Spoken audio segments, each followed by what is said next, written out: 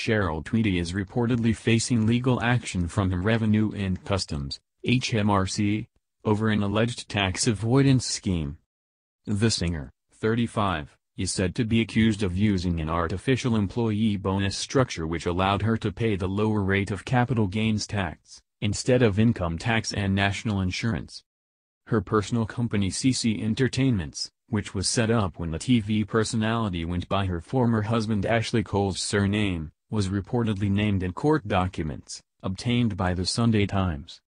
The tribunal papers are said to have revealed that HMRC tried to make Cheryl's the lead case in court action against 56 separate companies accused of similar tax avoidance.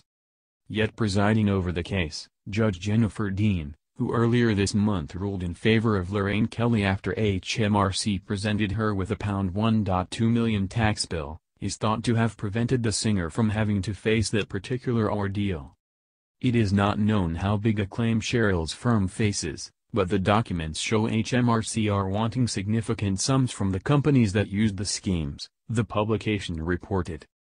HMRC says a number of appellants are near settling and in the process of, or have settled their appeals, with £128 million so far being recovered.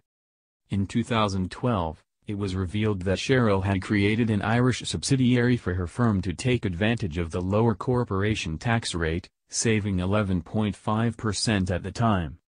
Mail Online has approached Cheryl's representative for comment. The accountancy firm which marketed the bonus scheme, Grant Thornton, told The Times, "The growth securities ownership plan was developed to help our clients link their employees' contribution to the performance of their businesses and are not free of tax.